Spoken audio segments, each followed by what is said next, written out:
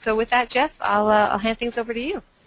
Okay, thanks, Evelyn. Yeah, so as she said, I'm going to walk through a handful of topics, mainly about cataloging, importing, and then we'll talk about AfterShot settings, things like presets, defaults, keyword sets, copy sets, all those good things, how to set them up, how to use them, how to share them across computers. Almost everybody has more than one computer today, and using the application and having it set up similarly on multiple computers sure makes life easy, so we'll talk through that. But yeah, as questions come up, please let me know, and we'll see if we can't address them all. So with that, let's jump into cataloging. In some of the other webinars, we've looked at a lot of photo editing, a little bit of photo management, and this one's really going to focus on how to set up catalogs, why to do it, what you get out of it, and how to make the most of it. So what I'm going to start out doing is I'm going to open up a file browser and just show you where all my photos are. So I've got this drive hooked up on my computer here that looks a little bit asleep. Let's see if it'll wake up. And I'm going to import, so images, Jeff, there we go. Whole bunch of photos here from a bunch of different trips I've taken around the world. So what I'm going to do is, you saw that browser in the file system view. You can find the exact same thing, obviously, in AfterShot on the file system tab. The K drive is here, images, Jeff, and then I'll open that up, and here are those same folders, exactly like we had in the Windows file browser or in Max Finder or Linux file browsers. I'm using Windows here. Things look a little bit different on the other platforms, but all the functions are in the same place. Some of the hotkeys are a little bit different. The easiest thing to do is just right-click on one of these folders and click Import. It's going to show you what folder you clicked on. You can change that if you want to. You can come back in and pick a different folder if you want, but Cambodia is fine with me. And then what catalog you want to import into. By default, AfterShot will create one catalog for you. That's this one here, and that's fine. What we'll do a little bit later is show you how to create a new catalog if you want to separate your work into different catalogs. We'll talk about some strategies about why you might want to do that and those sorts of things. Down in the bottom left, you'll see that it's importing and creating previews. I'm just going to pause creating previews. That's a little trick that I use. It makes the import happen a little bit faster. For what we're doing here, we're not going to be doing a whole lot of photo editing, so the previews aren't going to be quite as important. So at home where I do this, I've got a catalog of about 45,000 photos, and I just let the previews create while it was going through and importing, and just let that run for a while overnight, and then the next day everything is imported. So as this is going, what I'm going to do is switch back over to my library tab, and you'll see that AfterShot Pro catalog 2012, and then you'll see a little abridged version of the file system view that we were looking at in the file system tab. Over here you had the name of the drive, K, and then Jeff, and travel, and Cambodia, and then all the folders underneath Cambodia. In the file system, or in the library, what you'll see is that it shows you the drive that it's on, but then it cuts everything off in between the drive and the top level folder that I imported. So if you hover over right here, it'll show you the full path. Where is it? Popped up there for a second, but so it's just a little handy thing to keep some of those other folders out of view, so you can just see the ones that are in your catalog. Now, as it's going, you can click on the folders. Let me switch to thumbnail view. You can press F8 or this icon up here in the top right, and you can see these coming in folder by folder. What you can also do, one of the big advantages of file system or of using libraries over the file system view, is that you can look at folders recursively. So I'm just going to click on Cambodia here and click this show subfolders icon. And what that does is it puts all my photos from Cambodia up on the screen at one time. And while it continues to import, you'll see them pop on the screen and the scroll bar moving up as it adds them to the bottom of the list. While I was in Cambodia, here's another little detail. while I was in Cambodia, I was shooting with 2 different cameras, and they had different file name settings. So if I, by default, AfterShot sorts by name, but if I do that, I get this funny grouping where everything from one camera that started with these underscores happens first, and then everything from the other camera that started with DSC is down here at the bottom of the list. So I just tend to leave the sorting on date. That way my photos from the beginning of the trip are up at the top, the photos from the end of the trip are down at the bottom, and it doesn't matter what cameras I used as long as the camera dates were pretty close to being in sync, and I believe they were for this trip. So while it's importing, it's doing a couple of different things. I've turned off previews, so it's not creating previews. It is creating or pulling out a picture of the embedded thumbnail, so you get a very quick glimpse at what we were taking pictures of. This looks like Anchor Watt here. But what it's also doing is it's going through and pulling out all of the metadata that's embedded in those files, or that was assigned in AfterShot in file system mode, or in external applications that was being written out to standard XMP files. So like these ratings here and the color labels, those were all added before I imported these files. So if you do all that work, if you do cataloging, rating, and keywording, and even image adjustments on one machine, and move all those images over to another computer, which is what I did here, when you import those, you'll start right from where you left off. All the settings, all the metadata, and you can also see that in the metadata browser here, it's starting to collect. So of the 2,600 images, only 6 of them were 3 stars. So it's going to keep counting and keep adding all that up, and looking through all of the different browsable metadata that my photos contain. So that the metadata browser here is one of the big advantages of working in a catalog in the first place. One was that you can do this recursive mode. You can see one folder, or you can just select a couple of folders. I'll just hold down the Shift key and pick both of these folders that were shot of the town of Siem Reap in Cambodia. So you can see one folder, you can see multiple folders, or you can see one folder and everything below it. Real handy just to let you get a very quick view. And then you can also use this together with the metadata browser. So I said we were shooting with 2 cameras, and there they are. And so you can say, yep, I shot mostly with the D300. You can find all those very quick. So it's very easy to use the metadata that it's finding, both the stuff that's built in, like make and model, as well as the keywords, ratings, things like that. So it finished importing there. So everything's done. You can go start working right away. If you wanted to let previews finish, you could just unpause, and it's going to start moving through there. And we'll let that go for a little bit. That doesn't hurt anything.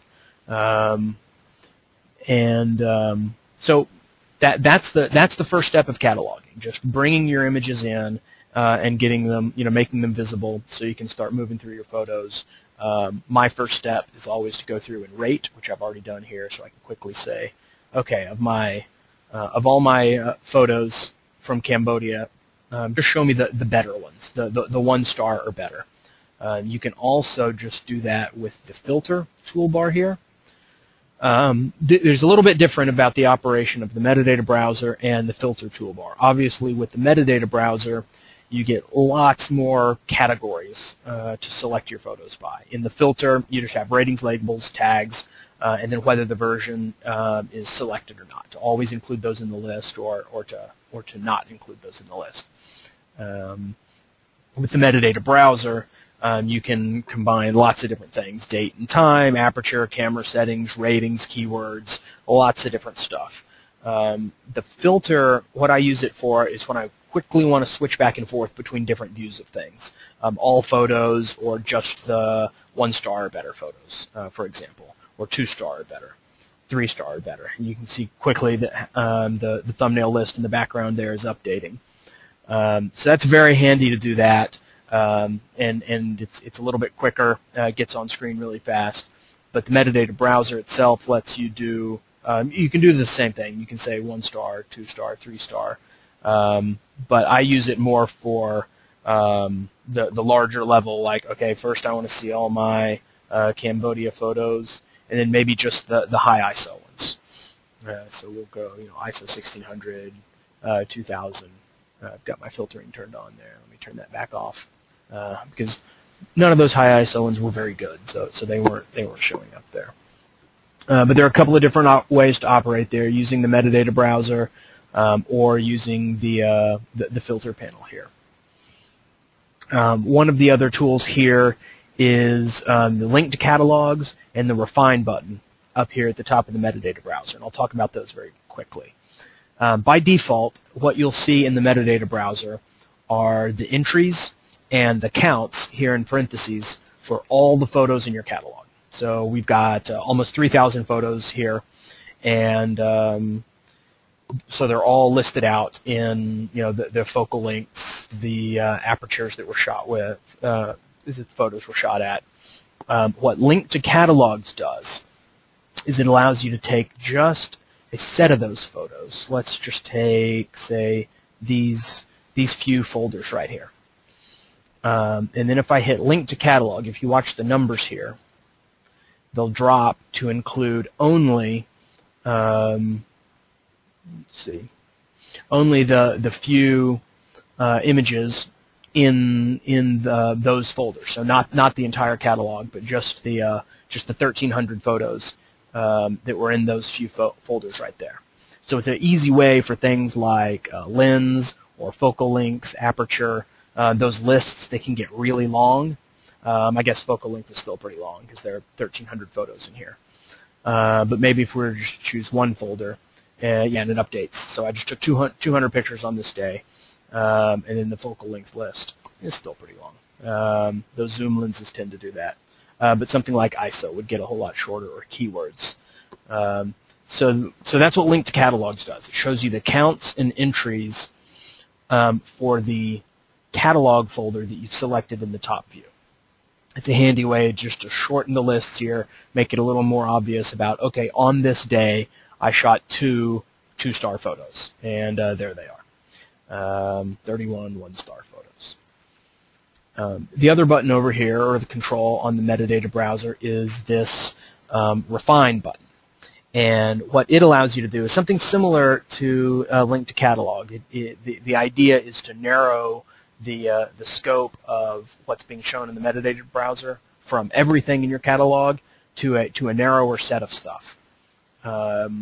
Link to Catalog refers back up to these folders, where refinement is based off of what's selected in the metadata browser.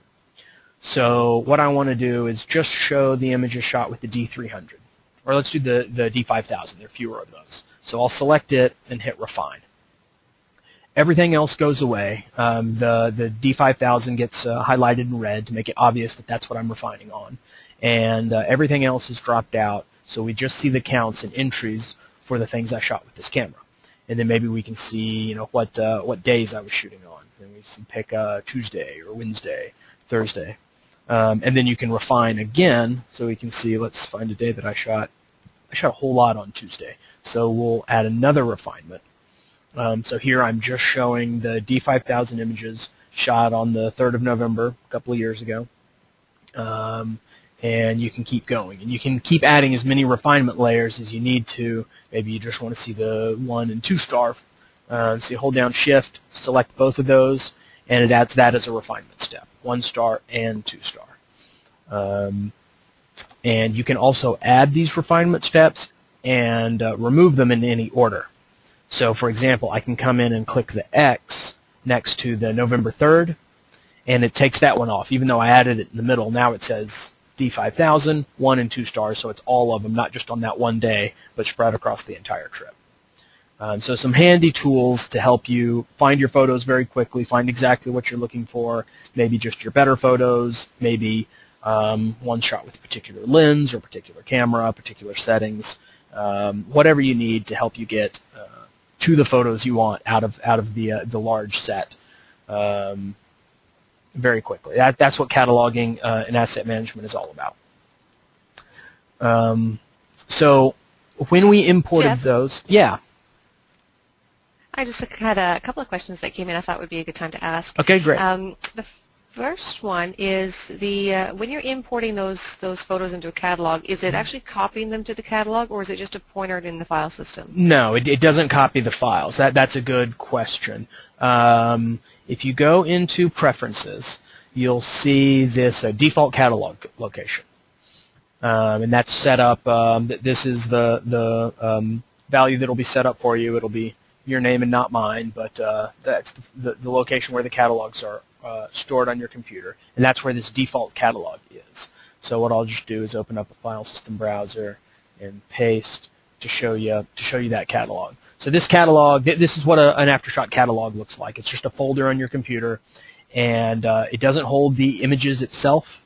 So the catalog can be in a different place from the photos. And this can be good for a couple of reasons. One is that I don't back up. We'll talk about backup and archiving a little bit later, but I don't back up my catalogs. I just back up my image files and the XMP files that hold all the settings associated with those files. I can always recreate a catalog if I happen to lose it from the images and those settings files. So that's what I back up. So having the images separate from the catalog makes the backup and archiving a little simpler. And also the catalog gets accessed, read, and written to quite frequently. There are databases in here that hold lists of all the photos and settings and ratings and keywords and those sorts of things.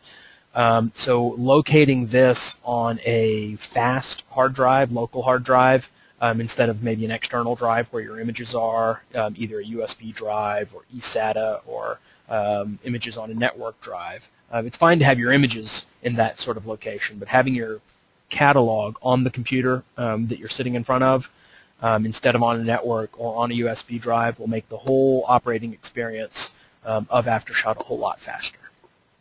So that was a long answer to a short question, but it's a good point to drive home. Is that the catalogs are relatively small compared to the size of the image files. They get read and written a whole lot, so making sure that those are very quick and can be accessed quickly will make your cataloging experience and general use of catalog a whole lot easier. Cool, thanks, Jeff. You bet. I have another one here, and I hope I'm explaining it properly because I'm not quite sure I am. Mm-hmm. I'm going to. But when you're selecting a rating setting in the metadata browser, when you're kind of filtering mm-hmm. for those, for example, say 2-star, yep. Is that going to reset, perhaps if you have a filter view on that's showing 3-star images? No, it doesn't, and that can cause a little confusion. So I'll do exactly that. I've now selected, let me turn this refinement step off. I will show you all of my 2-star photos. There they are. Now I'm going to filter and say show things only that are 3 stars and more. Well, nothing matches. If you look down in the very bottom, you'll see it says 0 images, 74 hidden. So there are 2 indications that filtering is happening. One is there. It'll tell you how many didn't meet your filter criteria. If I turn off filtering, then they'll pop right back. It says 74 images. If I turn my filtering back on, they disappear. So that's a good place to look if you're not seeing something and you think it ought to be there. And also, when the filtering is turned on, the little filter icon up here, or funnel icon, will turn green. So even though the filter window is gone, the filter is still active. None of my images show up, and there are those 2 indications that that's happening. The count of images down here, and the fact that the filter is green here. Turn that filter back off, the filter turns gray again, all my photos appear. Cool. I've got a couple more, and sure. I think these 2 are related. So if you move a file to another folder, will the catalog automatically update? I guess the same kind of question is, okay. If it gets moved, is the catalog no longer valid? So I guess it's kind of what happens if you move your files around?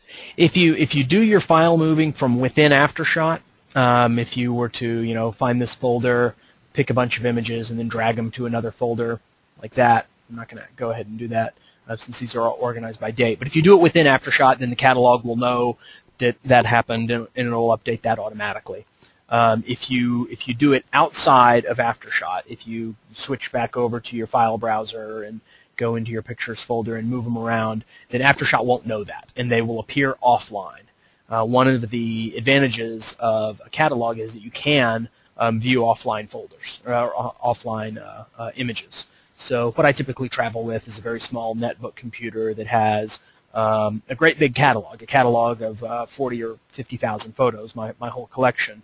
But there might only be 5,000 or 10,000 photos on the actual computer there.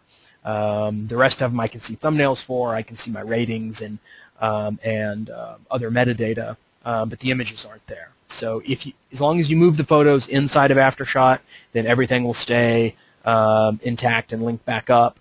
If you start to move them in the file system view, then what you would need to do is re-import that new folder that you moved them to, and it'll find them and bring those in.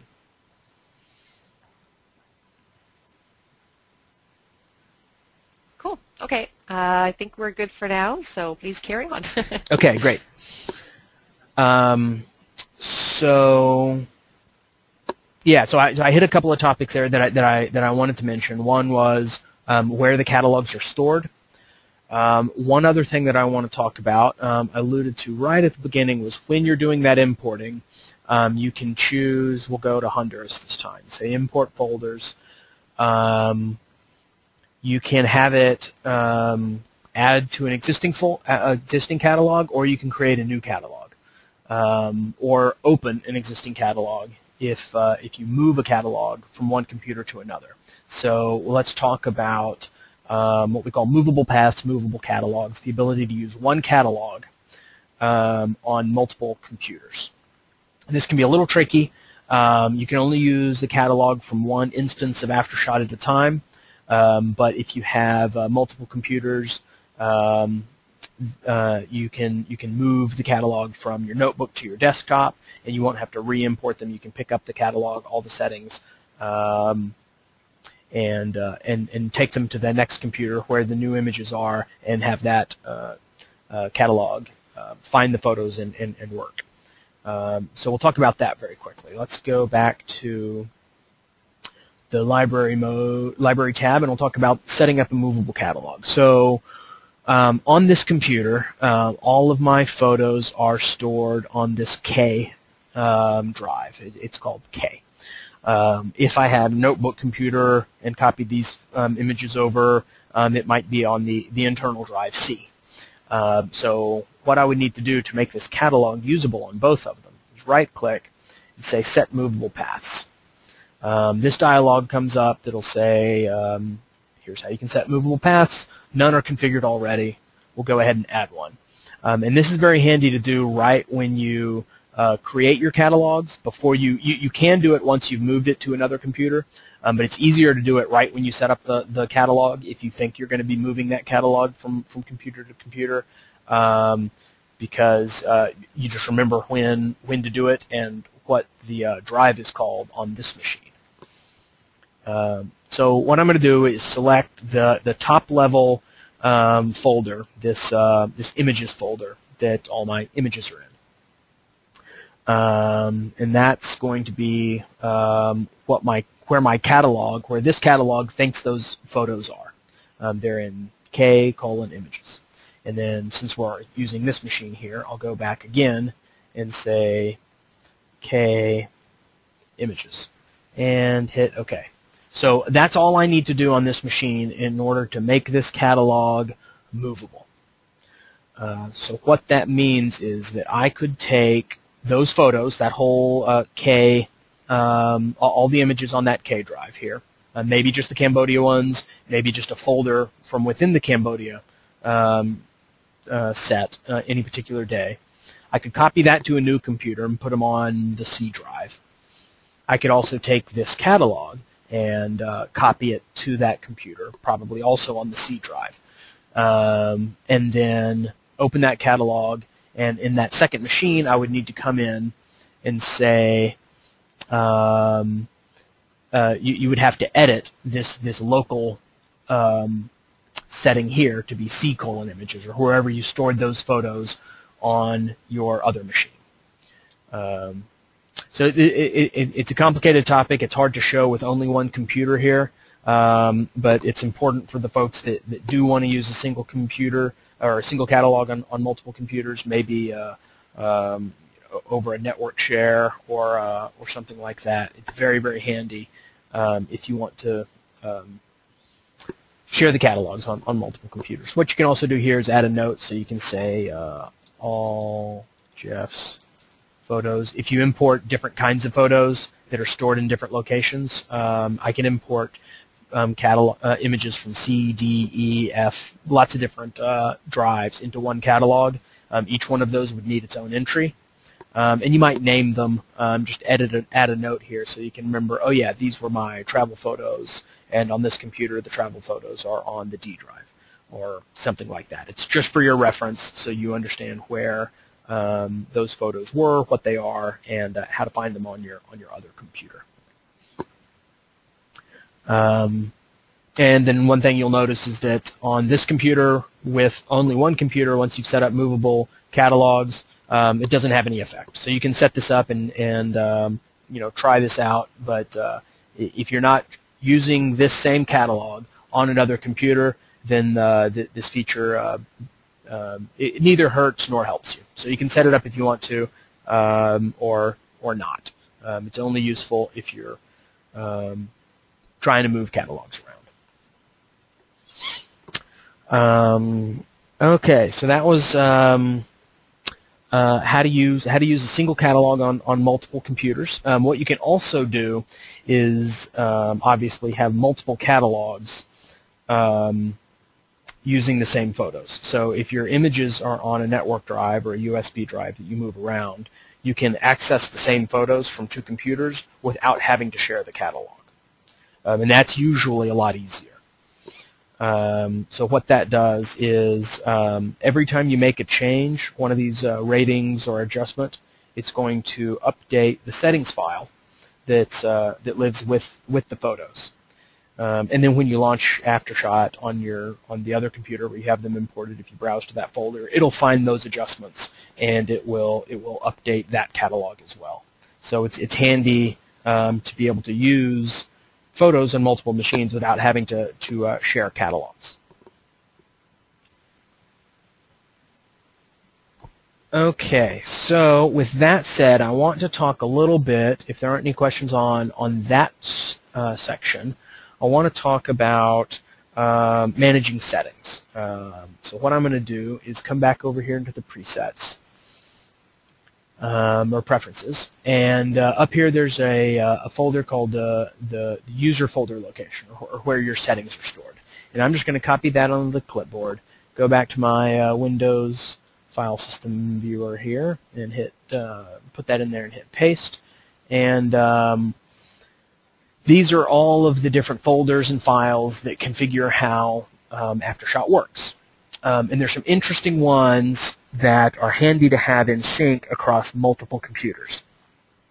So when you move from one computer to the other, your notebook or your desktop, AfterShot's familiar. It's set up the same way. It looks the same. All the batches that you've set up or presets, all of those come over with you to that other computer. And the interesting ones are these here. Batches. If you set up custom batches, they're stored each in a .batch file here. Copy sets, which is a really handy way to speed how you copy and paste settings. You can associate a shortcut with copying different kinds of things. I'll show you that in action here in a second. And then plugins, if you have plugins installed. I don't have any third-party plugins installed right here, so that folder is empty. And then presets, if you make your own presets, those will be stored in this preset folder here. You can share these with your friends, post them on the forums, email them around, or just copy this whole folder from one computer to the other, so all of your presets with your favorite settings come right along with you. There's several other folders here. It doesn't hurt to copy the entire AfterShot folder from one computer to another, but this cache can become very large. So if you browse around in the file system a whole lot, this cache folder can become large. This is a nice clean install, so it's nice and small. But this one's unnecessary to move from one machine to another. It doesn't hurt anything, but it can be quite large and doesn't gain you much by doing that. But things like just the copy sets and just the presets are real handy to copy those folders from one machine to another. I talked about copy sets, and that's a really interesting tool, so I want to drill that into a few more for a few more seconds, unless I'm skimming over questions or anything that we need to touch on. And I guess not, so we'll steam ahead. So you can copy settings from one image to another by hitting Control-C. That's going to copy almost everything. You can copy a set of settings, less than everything, by hitting Control-Shift-C. You'll get this window, which is allows you to choose what settings you want to copy from one image to another.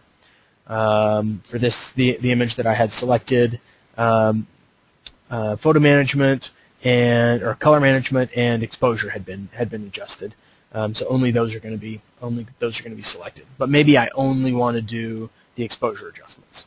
So you can do that, hit OK, and then just those exposure settings have been are on your clipboard. So now you can go to the next image, hit paste, and only the exposure settings, which for this image looks like a little highlight.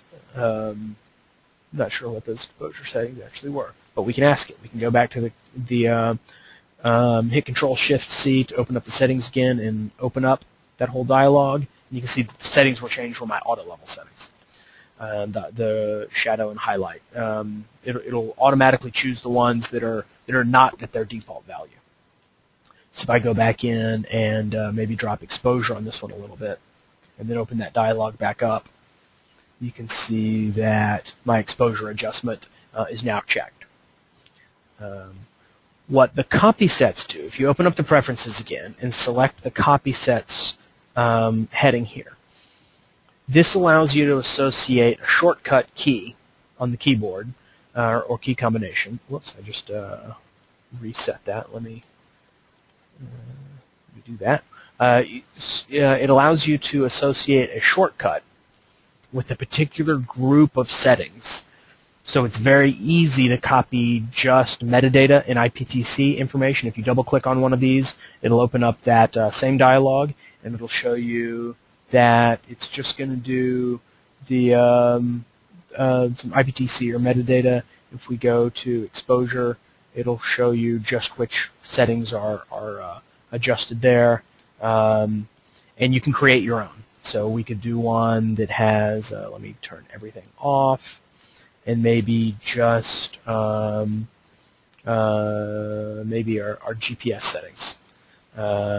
So if you didn't have a GPS device in your camera, but you did manually enter GPS information on one file, you could use this to copy and paste those settings to multiple images. So if you get good at using this, this can be a real time saver. You can associate Control-1 or here it is, Control-9 with just your exposure settings, Control-8 with just your color correction settings. So very quickly you can make lots of different adjustments on photos and copy just the color settings and paste them to another photo, or just the exposure settings and paste them onto another photo.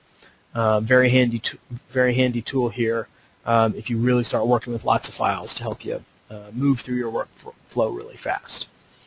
And then if we switch back over to your settings folder and go into the copy sets, each one of those is in its own XMP file. So this is what you'd want to copy from one computer to another to make sure that all those copy sets that you're used to using on one computer are also available on your other machines.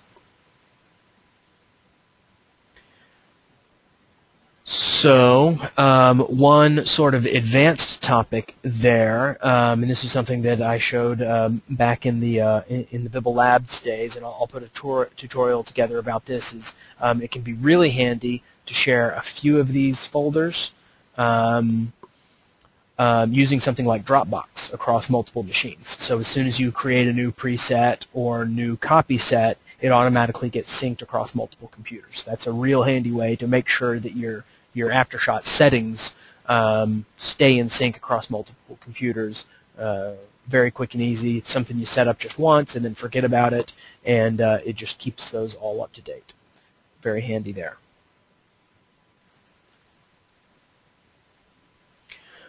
Okay, one other thing that we talked about very briefly was right at the beginning were the XMP files, the settings files. What I'm going to do is switch over to my where my photos are stored, which is back here, Cambodia. We'll just pick a folder, and you can see that there are my raw files, and with each one of my raw files is one of these XMP files. And you'll notice that the file name is the full file name, the original extension, and then the .xmp extension. So these are AfterShot XMP settings files. And what these do is they include all of the image adjustment settings, all of the ratings, metadata, and image adjustment settings, and record those in a very small text file. And those are the important files that has all the information, everything that you've changed about your photos stored in them. So for archival standpoint, what I do, I mentioned this earlier, but I just back up my images. I don't worry about backing up my catalog. The only thing that's in a catalog that isn't also in those file system XMP files is if you stack multiple master files together. Go right-click stacking and choose stacks. If I pick one folder here, pick a bunch of images, or here, we'll do these three. They're kind of similar. Stacking. If I were to hit stack here, that one bit of information, those multi-master files, stacking those together, that's the one thing that's not recreatable from the images in their XMP files. So if that's not a feature you use or you don't mind having to recreate that, then you lose nothing by rebuilding that catalog from scratch. If you were to lose a hard drive or move to another computer, so that's a nice handy thing to remember. Just back up your images, your XMP files, archive those, and you'll always be able to recreate your catalog again with all of your settings intact. You don't have to worry about actually backing up your catalog itself. Now, there are two kinds of XMP files. The ones you see here, as I mentioned, have the file name, the original extension, and then XMP. And that's sort of a unique naming standard that AfterShot uses. If you use Adobe products like Bridge or Lightroom, they will use the file name .xmp. They'll drop off this extension. And there's a couple of reasons that we use this naming pattern instead of the standard naming pattern. And the big one there is that using if you don't include the extension, that means you can only have one set of settings per image. Per file. So if you shot RAW plus JPEG, you couldn't have separate settings or separate metadata on those two files. And that's a big limitation. By using the full name and extension, you can have separate XMP files for the RAW files and the JPEGs. And then the contents of these files are also a little bit different. They're not interchangeable. So it's good to know that, that AfterShot will always write out AfterShot XMP files. Every time you make an adjustment, it'll write out one of those. But if I were to go import this whole catalog, this folder, into any XMP-aware application, very few of them know how to read these files. The file name .extension .xmp. What they will look for is just file name .xmp. And AfterShot won't create those by default, but you can create those on demand if you want to. You can right-click on a catalog or a folder and say, write XMP files, or I guess you have to do it for the whole catalog. Catalog, write AfterShot XMP files, or write standard XMP files for the entire catalog. Or you can just grab a group of images and say XMP, write standard XMP files. So for folks that are only using AfterShot, they're not using multiple tools, this is irrelevant. You don't need to worry about it. For folks that are moving from other XMP-aware tools to AfterShot, we're going to find all those settings, all those metadata already. We're going to pick those up, and we're going to create AfterShot XMP files. We're going to find all those metadata that you've added in the other application. But the edits that we do, the adjustments, will only be written out to AfterShot's XMP files. If you want them merged back into the standard XMP files, you can do that, either by selecting a bunch of files and doing it one file at a time, or for the whole catalog, but AfterShot won't do that automatically for you. So that's just something to keep in the back of your mind if you use multiple applications and you want to sync and share and make sure all that metadata is up to date.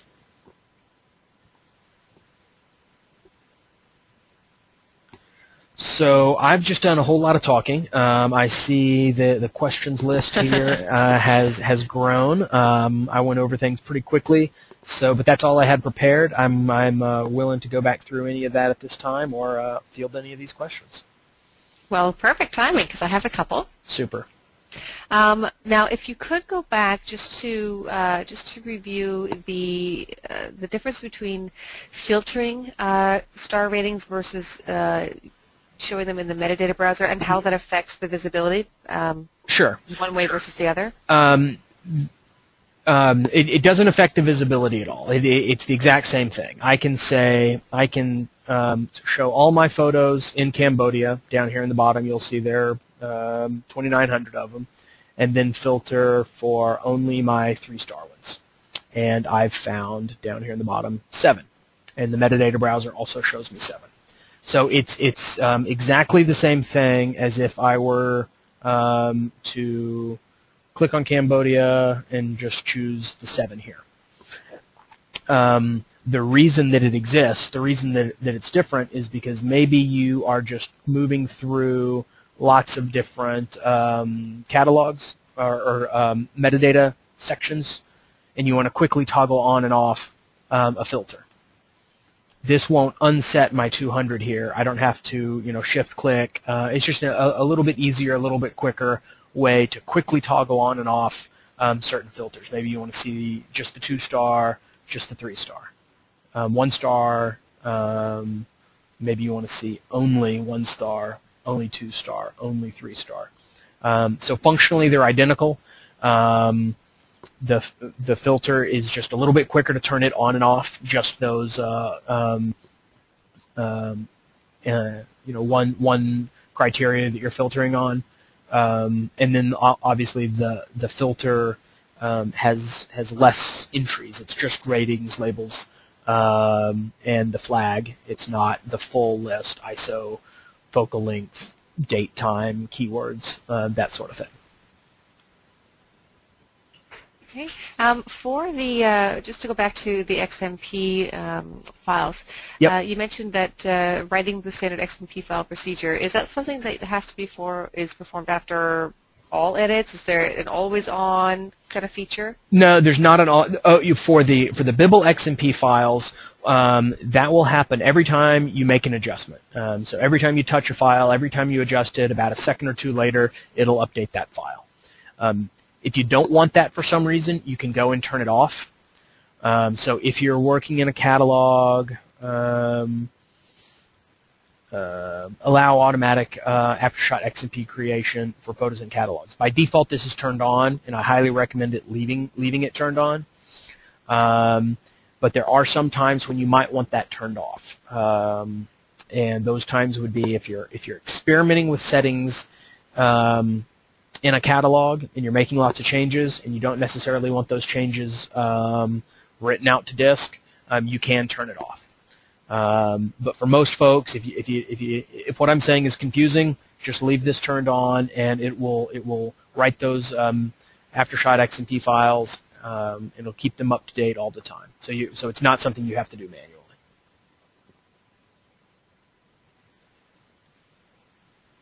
Cool.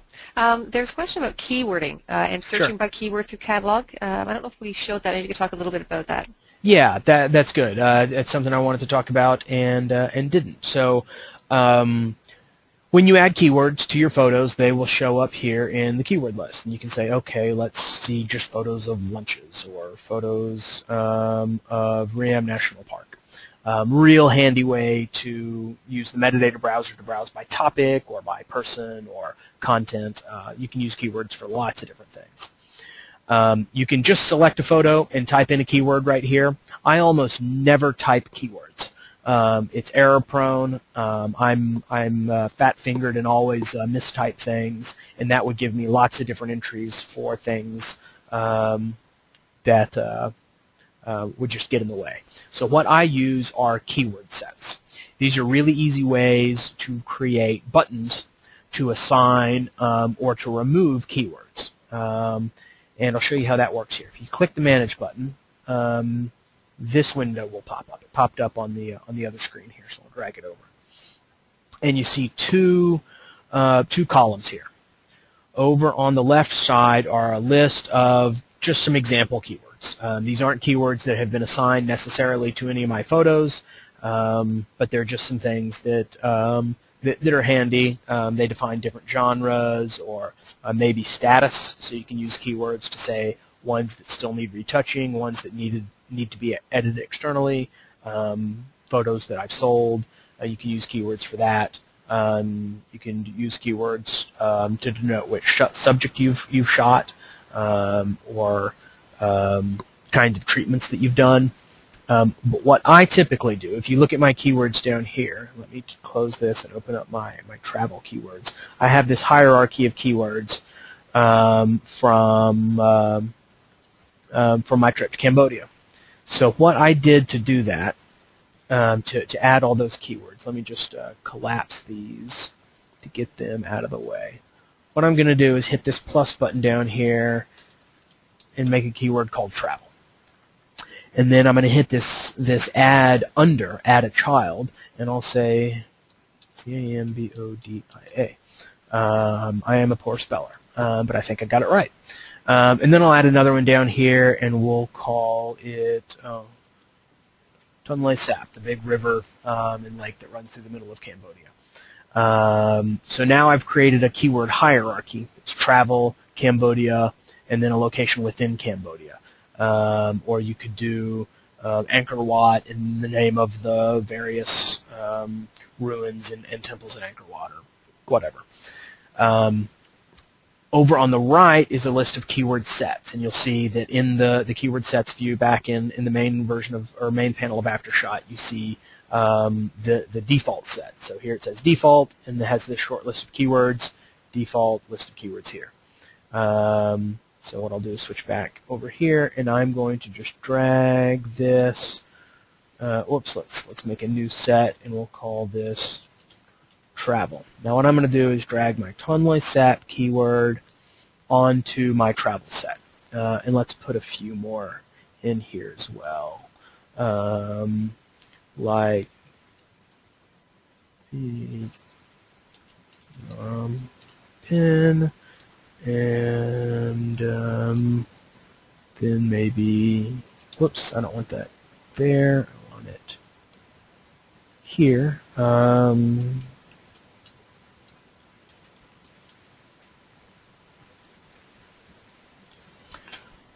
So what I've done is I've created 3 keywords. They're all underneath the Cambodia keyword that are underneath my travel. And I put them in this keyword set called travel.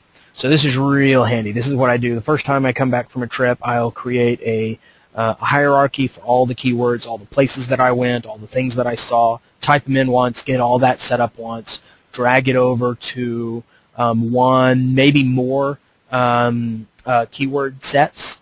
And then what that allows you to do is switch back and forth. I'm just using my mouse wheel here. You can switch back and forth between the travel set and this default, that previous keyword set. And what you can do is just pick an image, and let's see, these were shot on the Tonless app, and just click Tonless app, and it'll appear. It'll add that keyword to that photo. If you don't want to do that, hold Control and click again, and it'll remove that keyword from it. So it's a very handy way. And when it does that, let me do that again and show you. When I click Tonless app, it's adding travel, Cambodia, Tonless app, that whole hierarchy of keywords, not just the word Tonless app.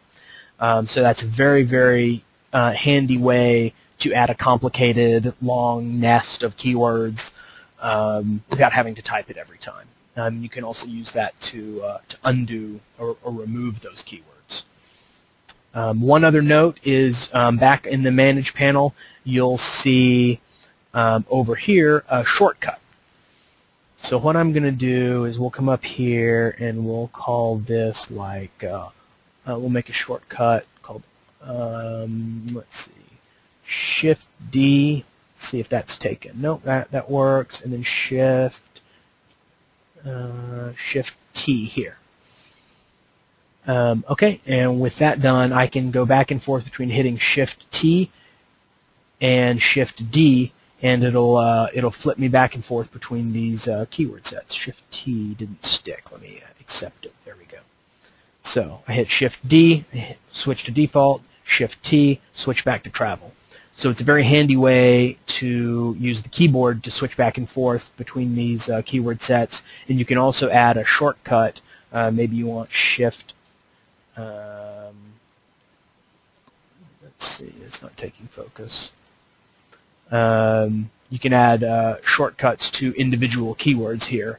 So you can have a keyword to shift the sets and to actually add and remove the keywords from your photos.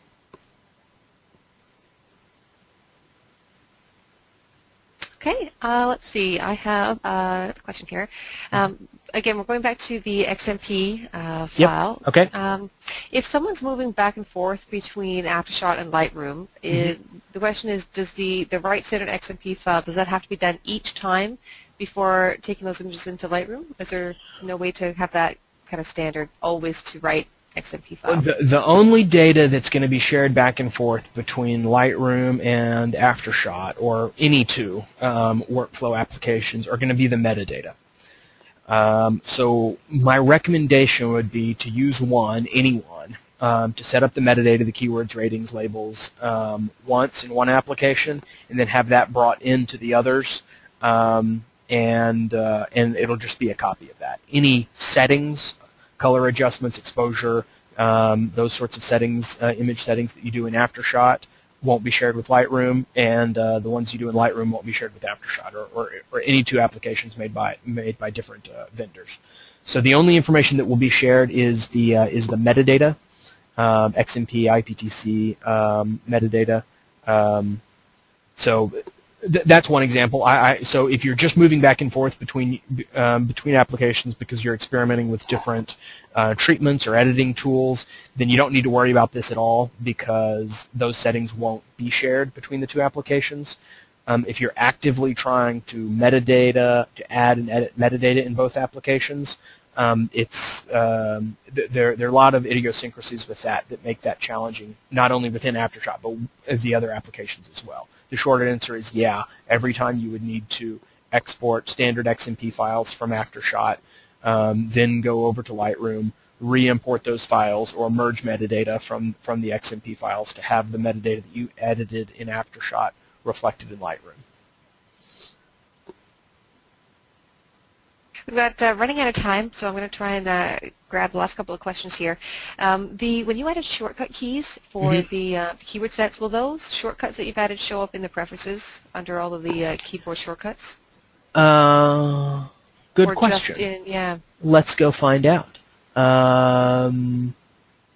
Keyboard. Let's see. So I had a default set. I don't see it in the D. And then my travel set. Looks like the answer is no. All right, that's an answer. I'll take it.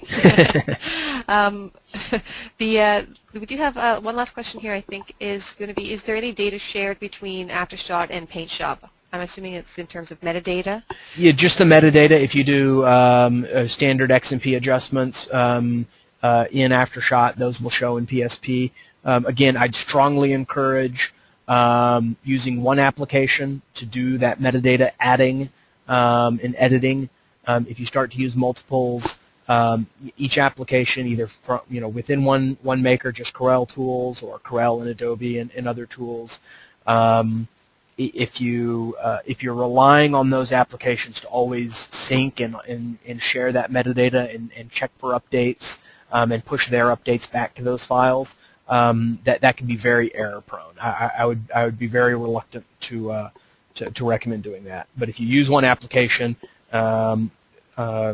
if you're using AfterShot to do your cataloging, but you're using PSP to do your adjustments, the settings you add in AfterShot will come right over into PSP and be visible. If you then create an output file from PSP and include the metadata, the ratings labels, IPTC settings will go right along with it. Great, thanks, Jeff. And that brings us right to the top of the hour.